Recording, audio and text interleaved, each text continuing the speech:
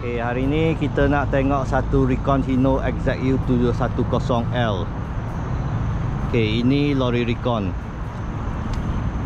pakai enjin N04C 156 horsepower. Ini lori terpakai Jepun. Okay, kita tengok luaran dia. Sebiji sama macam local Malaysia punya Hino XZU710L. Okay, kita tengok dalam dia dulu. Okay, kita tengah start sekarang.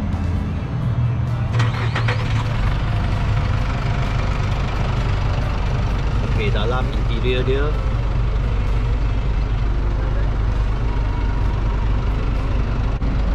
ini pakai 6-speed manual, ada ABS. Engine dia pun di bawah kepala, kena buka dia punya cabin juga. Okay, hidrolik untuk cabin pun sangat cantik, buka terus lompat naik kepala. Ni N04C 4000cc 156 horsepower. Dia punya speed gear. Maksud Japan punya exhaust datang dengan ada sensor punya exhaust. Okay, tengok engine daripada sebelah kanan pula. Okey, ini dia punya turbo. Belakang pakai 6 nak tayar. Okey. So belakang dia pakai disc brake. Ini ialah high spec punya. Okey, belakang kiri kanan disc brake. Depan pun pakai disc brake system juga.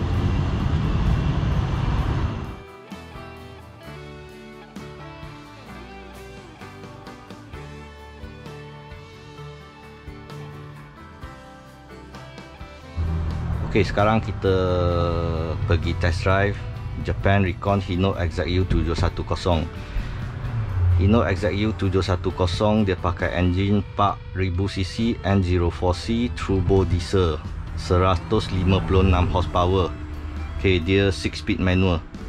Okay, unit ni dia ada manual eco mode. Lepas tu ada satu yang auto eco mode.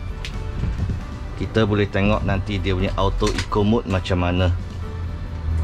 Sebab dia kalau jalan daripada RPM 1000 hingga 2000, auto eco akan menyala. Ok, RPM 1000 setengah sekarang, lampu eco automatik nyala yang hijau punya.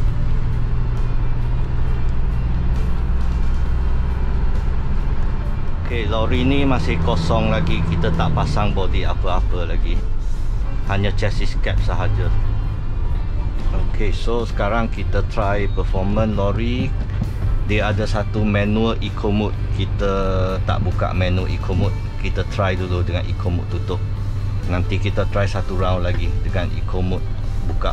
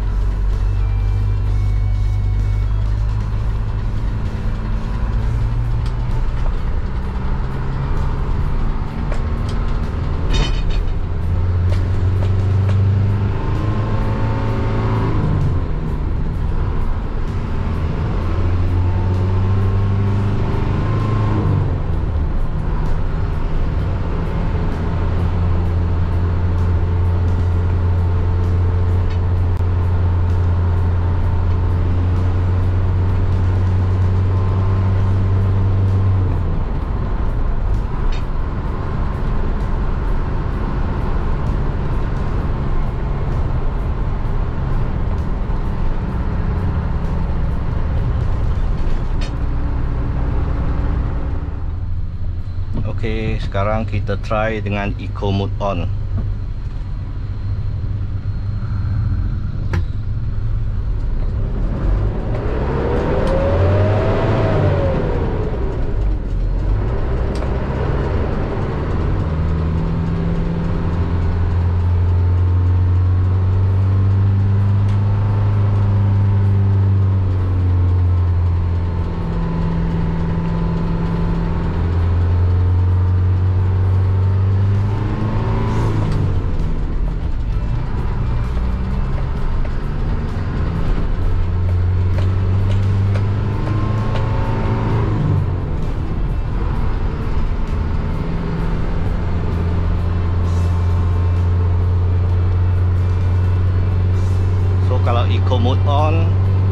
Komputer board akan control injector punya minyak. Dia akan control semburan minyak akan dikurangkan ke dalam engine. So memang kita tak boleh rem tinggi. Ok, ni pedal minyak dah tekan habis, gear 5. So RPM dia dah control naik slow sahaja. So memang untuk jimatkan minyak dia punya eco mode. Ok, so kita tak sempat sampai gear 6. Ok, sekarang kita try 0 ke 60.